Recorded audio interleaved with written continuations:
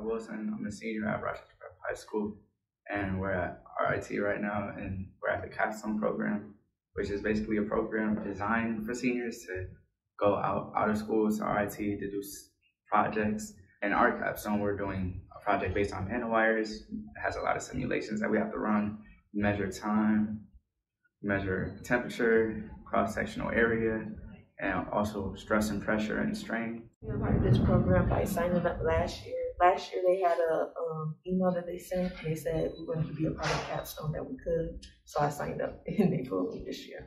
I think my favorite part will be learning how to, like using digital simulators to figure out like what's going on with the wire.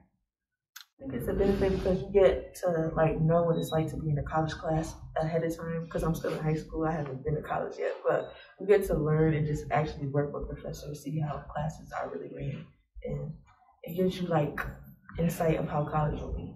You're learning new stuff that you would probably learn when you get to college. We're already learning that, so it's been a fun experience. Me personally, I like science, so if you're interested in science, I think you should sign up. I would say just enjoy it, like don't stress about it.